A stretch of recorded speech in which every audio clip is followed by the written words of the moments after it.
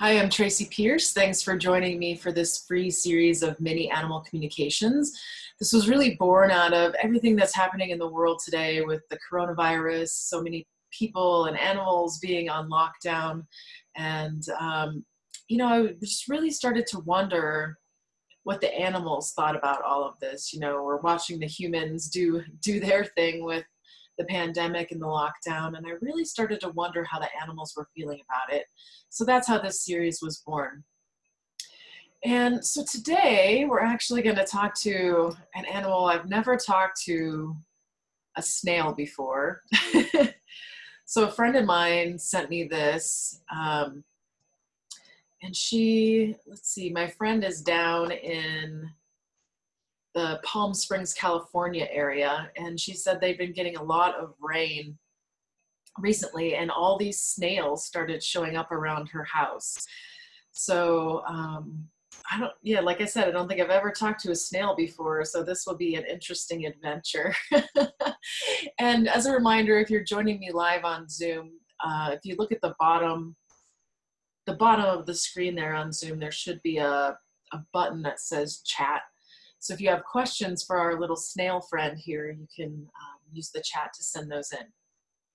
So I'm going to go ahead and just get quiet and start tuning in to our little snail friend here and see what it would like to tell us.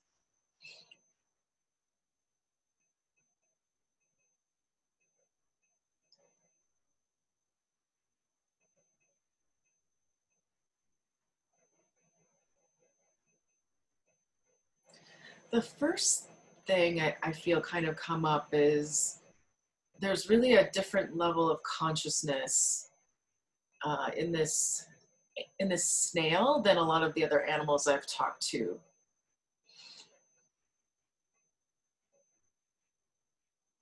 There almost is this kind of, I want to call it blobbiness in the snail's energy.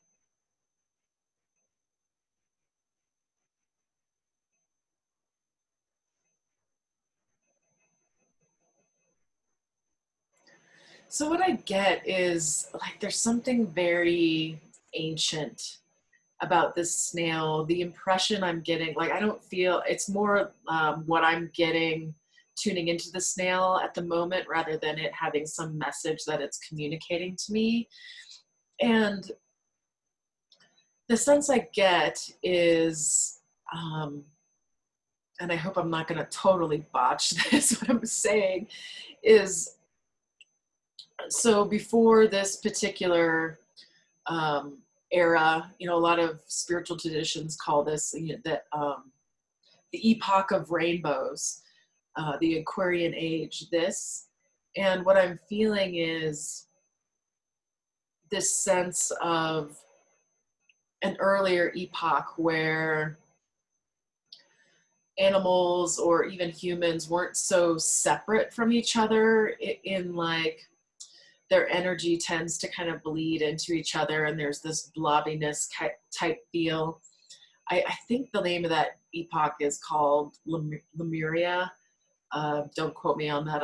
I'm not super educated in that, but I do get this feeling of blobbiness where energies tend to merge into each other a little bit more rather than each individual having a really separate boundary.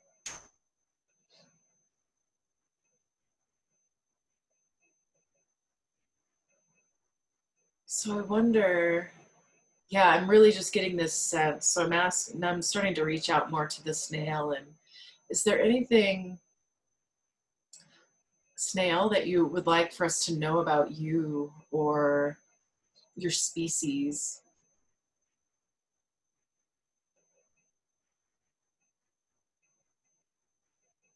Yeah, it's showing me that like the slowness of its movements, how life just operates at this different pace for them than the majority of the other animal kingdom, is what I feel it's saying. Yeah, and it's showing me like the slowness of how it moves its body and how it is kind of blobby but graceful how it's moving.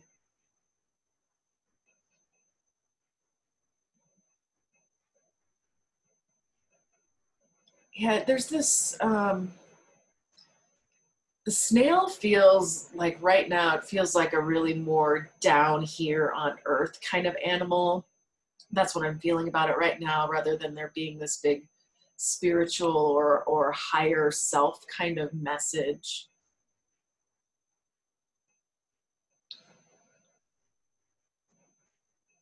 Yeah, it's showing me how there are just all these different kinds of life forms on the earth, and he is showing it's more than just animals. He's showing plants, and how humans tend to think that, you know, we need to move fast and be productive and all this really fast kind of energy. The snail is showing how, you know, in humans' minds, that's what's important, like this fastness, this going towards some kind of productive something. And the snail showing like that's just not really even a thing in its life. Like it's, the snail feels more like I feel it resonating with the energy of the earth, and there's this slow unfolding, like as the earth energy is, it's almost as if the snail is one with the earth energy and responding to it.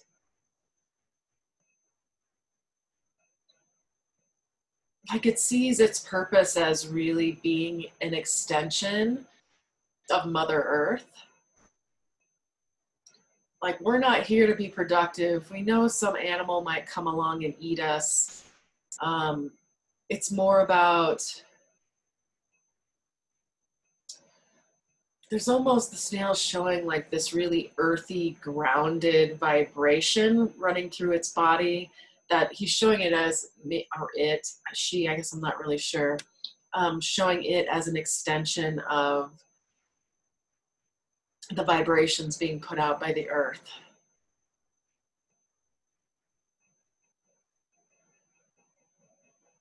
It is showing like there is sort of a change in the vibration of the earth because of the coronavirus, what's happening. Snail, I wonder if you feel like that's because the human impact has changed, or is there something else?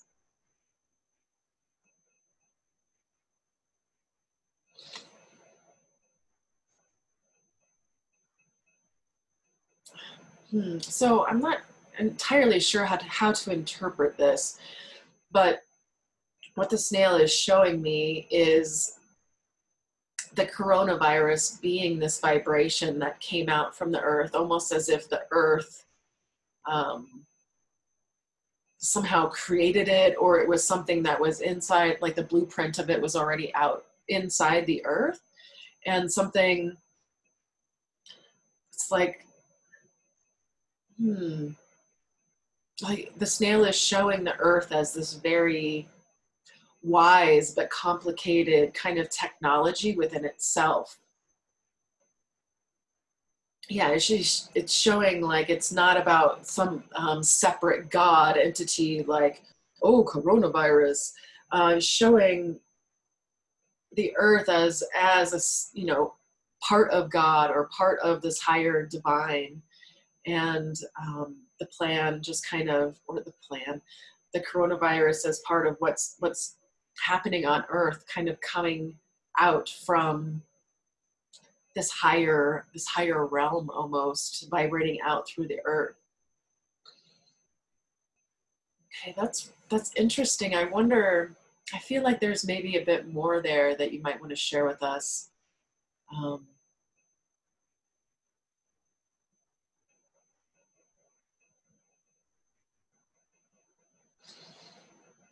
yeah, the snail is really showing the earth and all of its inhabitants as a whole system. And yeah, there's this sense that the snail is showing a bit of how humans have held themselves outside of that system. And there's, I keep seeing this almost like shaking of the earth, or it's like a vibration that starts in the middle and starts to come out. It's almost like the snail is showing, it's almost like a wet dog that comes in and shakes and is shaking things off. Like there's a sense of um, the earth kind of, the wisdom within the earth kind of shaking things up. Yeah, the snail is saying it feels it as a vibration that comes through its body. That feels like its main level of communication as far as like to the earth is the vibrations that come through the earth. Okay, so we do have some questions for you, Snail. Do you see what's happening as a healing process or maybe a purging process? The way the coronavirus came out of the earth is what she means. Yes, it's saying it is kind of like again they're showing the dog like a wet dog shaking off the water. There's a sense of purging, and sometimes we have to purge in order to heal is what the snail is saying. So is this about do you feel like it's about purging certain humans, or is this like a bigger shakeup? It almost feels deeper to me than that. Um,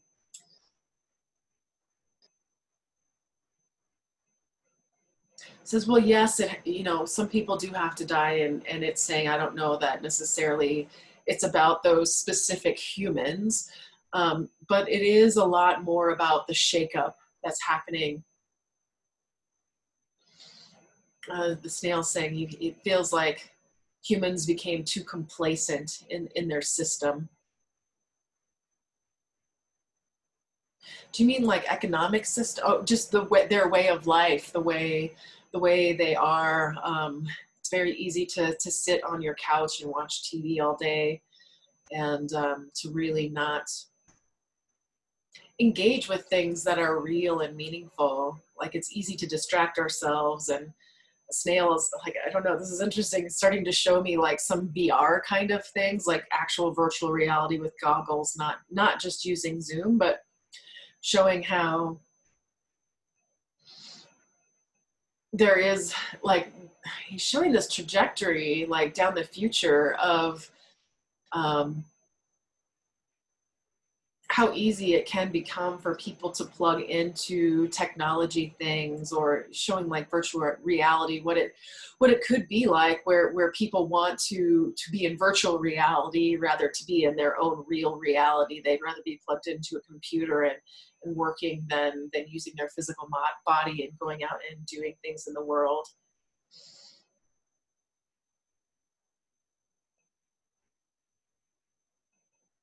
He's showing like people, if that is the route that we go, people are going to become very disconnected from the earth. And yeah, so what he's showing now is all these vibrations that are coming off the earth, saying that humans used to be very connected to that, like they could predict the weather. Or he's showing me like the farmer's almanac, like there was this way of um, people being more connected to the earth and the nature cycles around them, that they just aren't anymore. And the more we become plugged into technology rather than having this groundedness or connectedness to the earth, the worse he sees this trajectory for the human population will become. I've got another question for you here. Do you think that this is one in a series of the earth shaking off these layers and vibrations? Oh, definitely. And it's showing me like some of the other past, I don't know if they would call it pandemics, if that would actually be a correct word, but like with the Spanish flu and the bubonic plague, like the earth does this sometimes to help shake itself up. There's almost this sense of the earth reminding humans they are not actually ultimately in charge of everything there. Um, is it always about illness that is shaking things up, Snail, or are there other ways that the earth kind of shakes things up? Oh, no, it's not always about illness. It's showing different natural disasters like volcanoes blowing up or earthquakes. Like the earth is constantly in this state of trying to maintain a homeostasis or balance kind of situation. And saying that the innate wisdom of the earth uses a lot of different ways to shake things up, or to yeah, to shake things up, shake things out, to get things more in line with its own vibration. Do you feel like, Snail, that as a human race we are like changing the vibration of the earth, or is the earth itself so wise, or has the knowing that it like keeps that vibration inside and then shakes things off?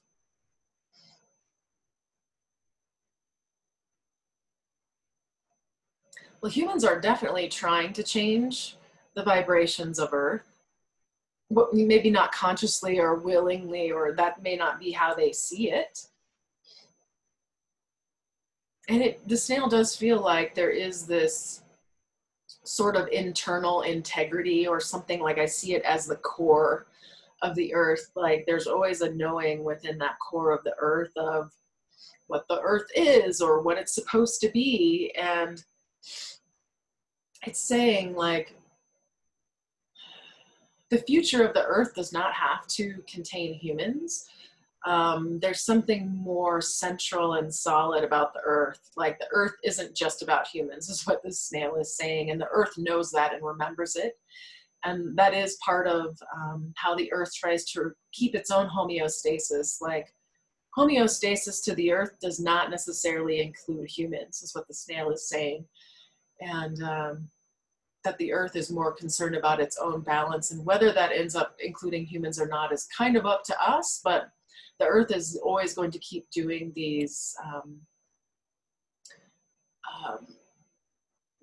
viruses, or illnesses, or different natural disasters to try to rebalance itself. Oh, that's really interesting.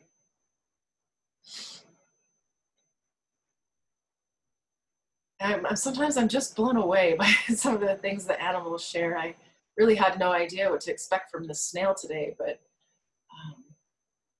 this is some deep and interesting stuff. All right, so I'm gonna do a last check here, see if anybody has any more questions for our snail friend.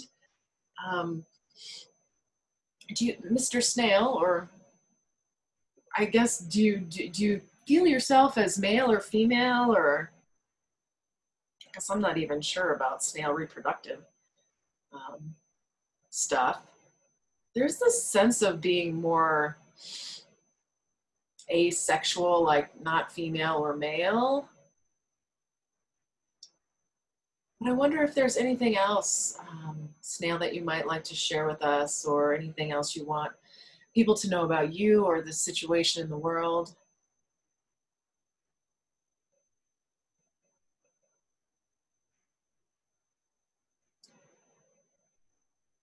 So what it keeps showing me is like multiple snails like climbing on a wall or something, and like a little kid coming by and flicking them off, like, oh, this is a funny joke. Um, the snail is saying like, in a lot of ways that's true about humans and the earth as well, where the earth kind of thinks of humans the same way that this little boy coming to flick all the snails away does, where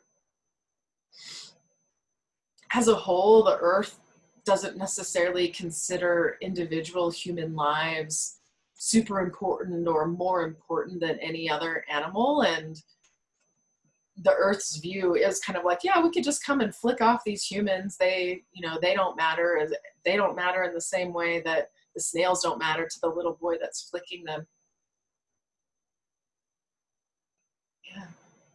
Is there any advice that you might give us, or for getting through this?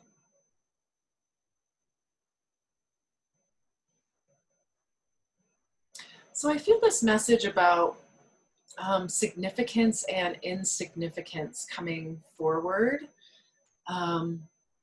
where our individual actions do really matter, but we also have to have this view of ourselves as a part of the whole human race. Like, how is our human species doing things and moving?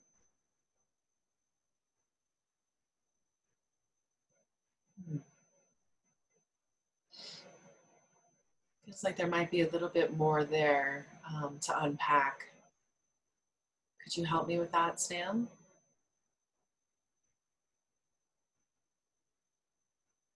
Yeah, again, he's just encouraging us to take a different view of ourselves as individuals and as a human race. It's not that you aren't important. He's saying humans have had a huge influence on the earth, some negative, some positive. But it really wants us to remember that A, we do matter, and B, we don't matter. It's this really interesting kind of paradoxical thing that the snail is putting forward here. I feel like I understand it. I really hope the viewers are understanding too. All right, thank you, Snail, so much for joining us here today. And thanks to our viewers who've been joining us. I'm planning to keep doing these sessions till the end of April here. We just got word here in Colorado that our lockdown is going to end, well, sort of end next week. So we're all looking forward to that here. But I hope you'll continue to join us if these sessions have interested you. And if you're happen to catch this video still here in April and you think you might like to have a reading done for either a wild or domestic pet in your life, just send me a message and include a picture and name and age if you know that. So again, thanks so much for joining me here today. And until next time, take care and be well.